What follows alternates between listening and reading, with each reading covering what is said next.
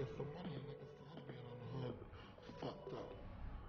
I mean, if they think coming off the streets is destroying yourself, well, fuck it. Talk about your video a little bit. I mean, the track, you know what I'm saying? The Big Papa track. I had it for a while.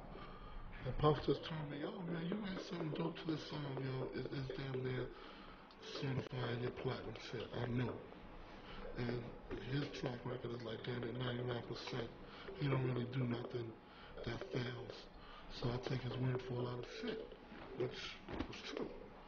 Once I put the Big Papa shit out, the album just soared to platinum. So, my advice when I give to young rappers,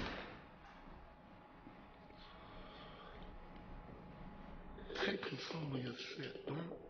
Don't be the type of rapper. Don't be a stupid rapper. A stupid rapper is a motherfucker that has somebody else tell him what to do. This is, if it's something that you feel like you don't have to do, you have to reach for it and find out why they want you to do it. It's like that they feel like, well, you see what and that's it. You don't have to be like that. You know what I'm saying? A lot of motherfuckers just try to tell a nigga to do something so quick and give them examples of other motherfuckers that did it and blew up and make them think that they can do the same thing, which is not always necessarily true. And at the same time, you gotta watch your money. There's so much funny shit in this game, but a nigga can play with your money and you won't even know.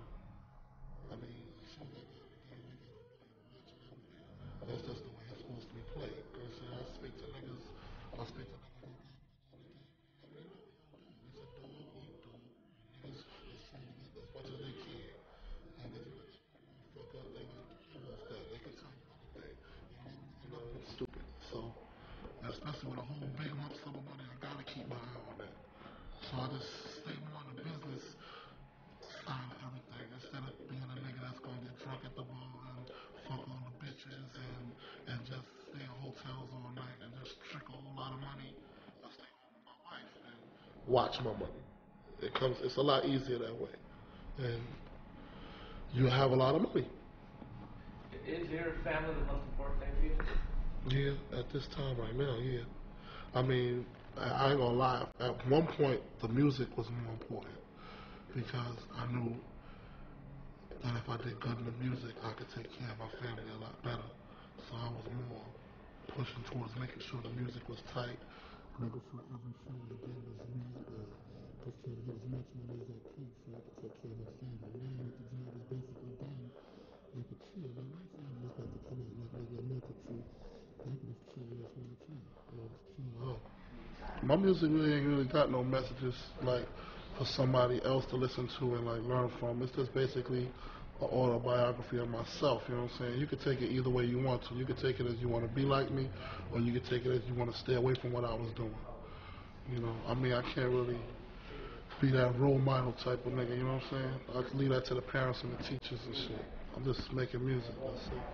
So you don't consider yourself a role model? No, I'm not a role model at all. I'm not. I'm just a regular guy. Um, What separates me from other people? yeah. I guess the success itself is just from the music, you know what I'm saying? I mean, a lot of other people take, well, you know, he used to sell drugs and now he's doing good. But a lot of niggas used to sell drugs, just they never really talked about it. I just think it's the music, you know what I'm saying? The lyrics itself is tight, the music is tight, and you know what I'm saying, with my management and with Puffy and everybody, you know what I'm saying, they little extra added, you know what I'm saying, it helps. It all helps. I mean, Craig the same way, you know what I'm saying? Everybody just blew up basically the same way behind who you know and what they could do for you at the time. Puffy, man, Puffy's real tight. That's my brother. He looked out for me, you know what I'm saying? Took me out the streets, gave a nigga a chance. So I got love for him. Hey, can you take me when you did your first break? When it first happened, me and my man, we used to be hustling in Infinite Classic. And he introduced me to this kid named 50. DJ kid, you know what I'm saying? And we used to like get drunk and high, go in his basement and make his rapping instrumental beats. But 50 used to tape everything. So after he got like about maybe 20 minutes, 30 minutes worth of beats from me. He took it to Big Daddy Kane's DJ, Mr. C. Mr. C heard it, and he thought it was dope. And then they introduced me to this kid, Maggie C from the Source. And we just jumped on insane hip. They got like some shit for inside artists. They shit on the tape and shit. So they like the tape, put a picture.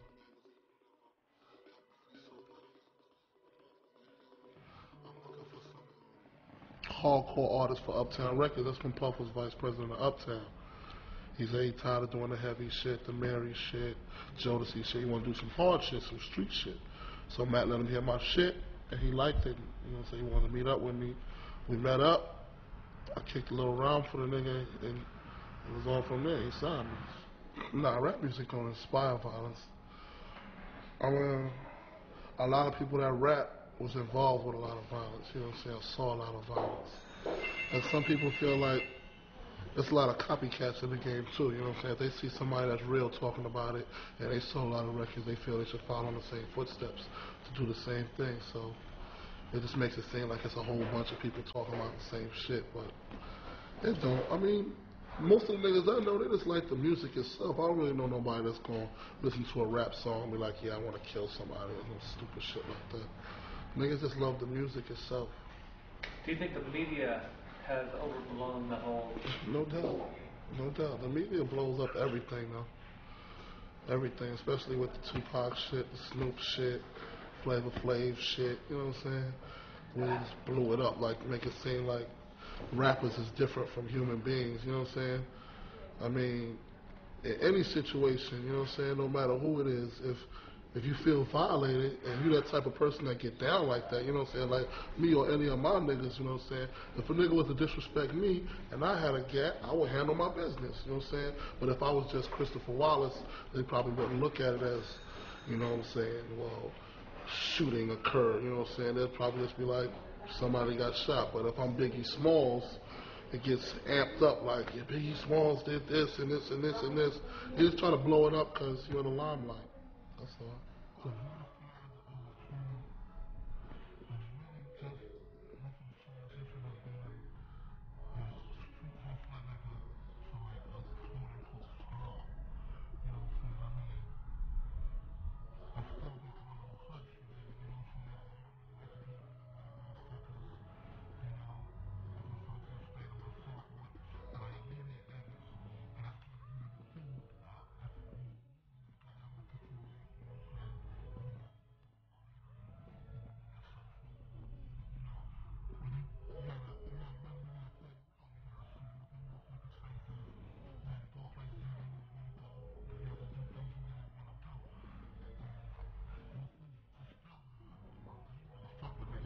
No more, as much as I did. Brooklyn is the land of lost, man. When you're in it, you're stuck in it. There's nowhere to go after that, man.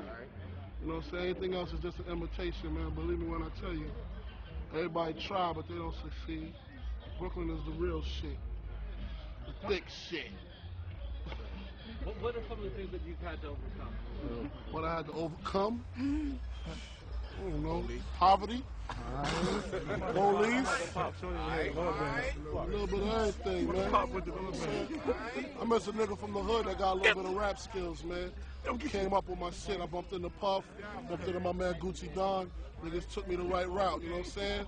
Now my shit is tight. I'm living better now. Coochie sweaters now, you know what I'm saying? It's all good. I was fucked up. Now I'm doing all right.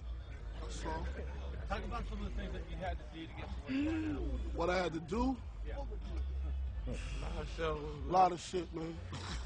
A lot of bad shit, a lot of good shit, you know what I'm saying?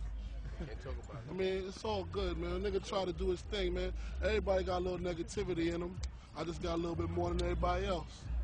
You know what I'm saying? But my shit is straight now. There's no need to talk about the past.